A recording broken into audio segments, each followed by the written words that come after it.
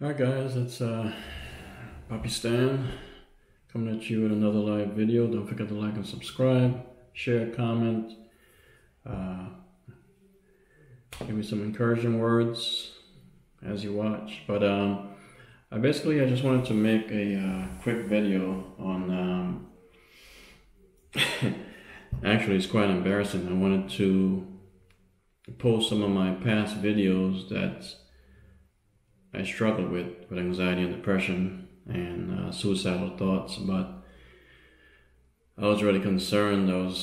I keep going back and forth whether I wanted to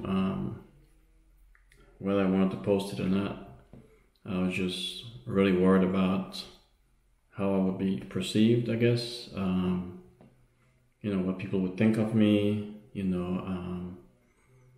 Is it really real?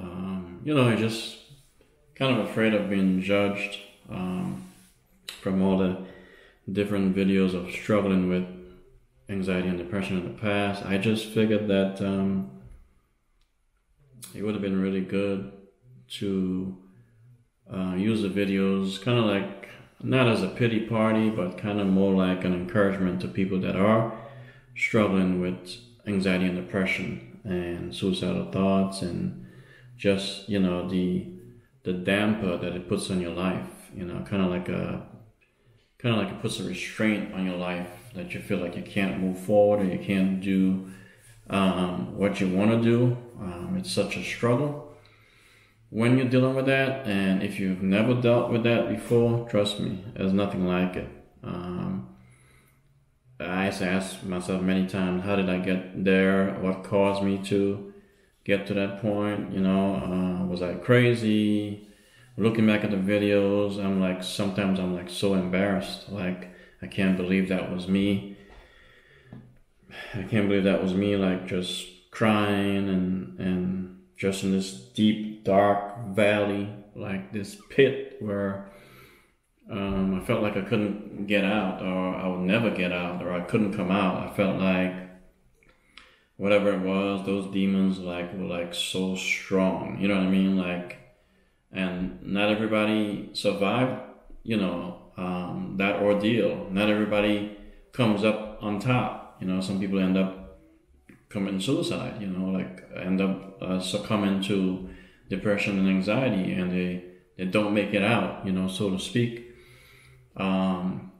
They don't overcome that, that fear, that depression is so dark. It's like almost like death, really. It's like death knocking on your door, you know what I mean? Like it's a real battle. It's a real battle. So I was really concerned about my videos, but I was like, I just wanted to post this video prior to my other videos, just to let you know that's where I was. But I kind of want to use the videos to encourage people who are struggling with anxiety and depression and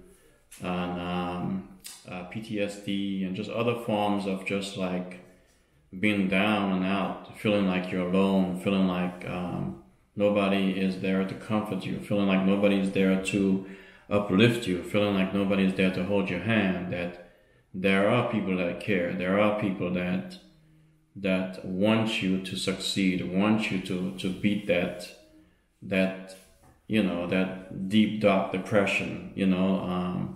Now that I look back, like I said, especially for men, because we have so much pride and ego, and it's just so embarrassing. Like sometimes I tell people about it, and they're like, there's nothing to be embarrassed about. It was really a fight that you were in, a fight for your life, pretty much.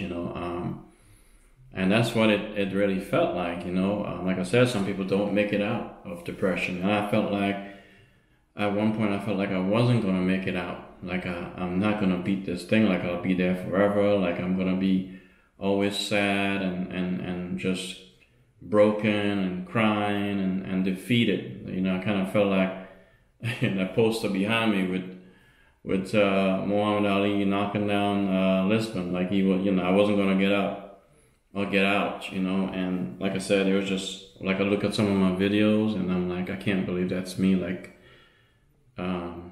it just breaks me. breaks my heart, like, but I'm happy that I'm in a much better place.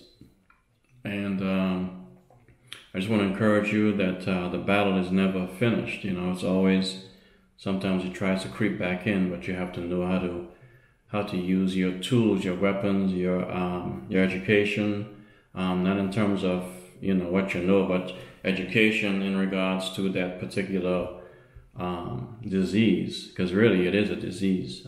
Fighting whatever it is to beat it, as far as walking and eating right, exercising, running, staying away from certain things, or things that would help you cope better. So many people have taken their life. There's even a Canadian YouTuber, Lee McMillan, that took her life, and she actually did what I did back in 2003. I sat on the train tracks. Well, for her, the train did come, and she died in California. So it's just, I hate to hear and see that people lose their life with anxiety and depression, because it starts off as something very minute, and then it just evolves and grows into something bigger and bigger, and then it kind of becomes like it gets out of control. It becomes bigger than you. You can't even, you can't see yourself. It's like kind of like you're in a grave and you're trying to come up, but there's no way out. You know what I mean? You can't find yourself out. It's kind of like you're in a deep, dark cave. Sometimes it's really hard to explain what it really is, but it's really a disease. It's a struggle. It's a battle. People that do battle anxiety and depression do understand what I'm talking about. Some people that don't know, I encourage you to research, find out what it is. There's people around you that are suffering with anxiety and depression, family members, friends, even the people in your own household. You might not know, but there are signs. There are signs where people start withdrawing, or they stop loving the things that they enjoy doing. They start selling their personal items. Just look out for the signs. People withdrawing, or not speaking anymore, not talking anymore, not really laughing anymore. And that was me. I was a joyous guy, always engaged, and then I just lost touch with everything. And so when I post those videos, I just hope that I get encouragement instead of people trying to find a way to judge you, because we're always afraid of being judged, right? No matter what it is that we're going through, or whatever it is that we're struggling with, we're always afraid of being judged. It's just human nature, period. So I was thinking a long time, like, oh, do I really want to post these videos? And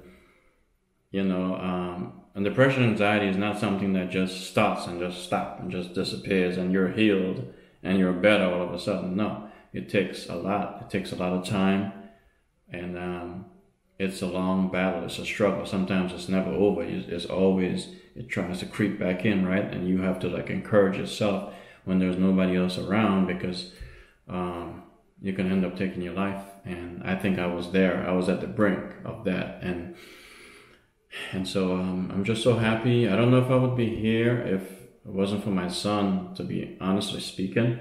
If I didn't have a son or a kid to worry about, and I worried so much about him, what would happen, if I'm not in the picture, if I take my life, I'm not here anymore, what would happen to him, what would happen to him, what would happen to him? And and when I look, like I said, when I look at some of my videos, it's heart-wrenching to think that was me, so broken. So I'm going to post those videos, guys. I hope to get, like I said, encouragement. I don't want to be judged. I thought about this for a long time. I was afraid of posting it because I was afraid that people would perceive me in a certain kind of way, and I don't know.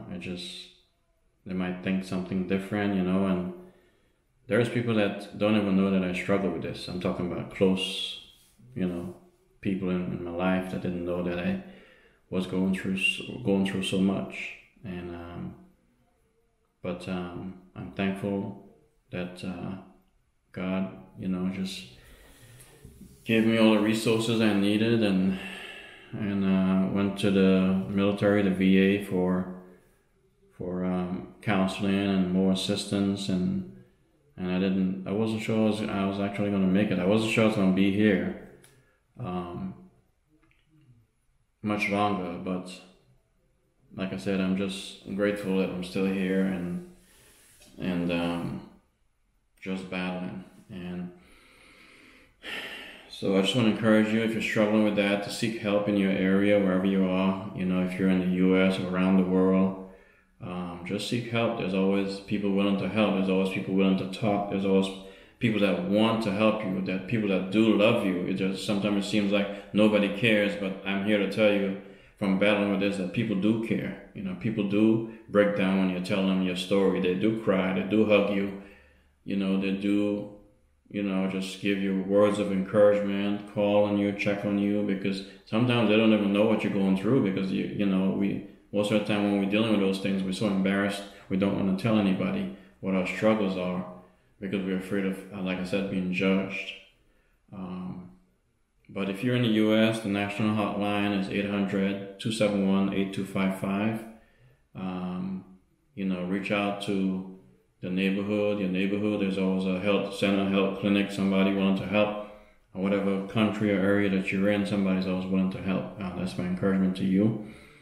So like I said, you'll see part 1 and part 2 of my suicide attempt and my battle, and I'll talk about it. I'll encourage you, and just give me feedback on that. And thanks so much, guys. God bless you, and stay firm, stay strong, and don't forget, like and subscribe. This is Papi Stan. Comment, share, and encourage someone you know who's struggling with this. Okay? And God bless you, and stay strong, because we are strong. Peace out.